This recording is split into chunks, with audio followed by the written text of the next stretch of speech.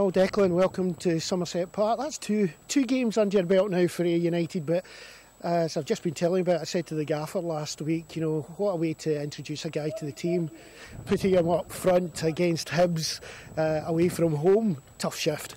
Yeah, obviously he put me in and I just had no way. He said to us before the game we had to all work hard to get something, so we all done that and happy with the point we came away with. And today a different kettle of fish really. Here you are against Clyde, tough game again for you, hard working. It was a tough one to get through. Yeah, obviously I've had a few chances myself in the first half. Second half we've had a lot of chances. The game should have probably been out of sight, but when they scored we've actually done well to get a goal back, and then we need to go away to Broadwood Tuesday, get something. So you're new to United. What brought you to the club?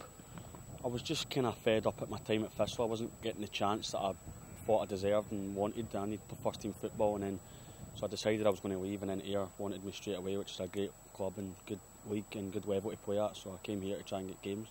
What's the gaffer said to you about the style of football he wants you to play?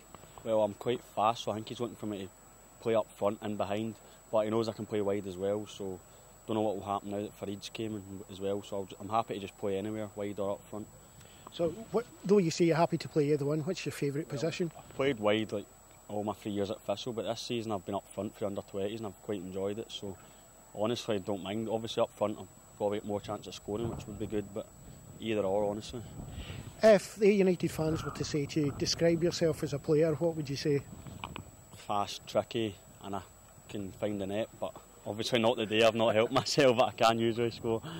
Just my first game, get that out of the way, that first miss, and then hopefully I'll score from now on in.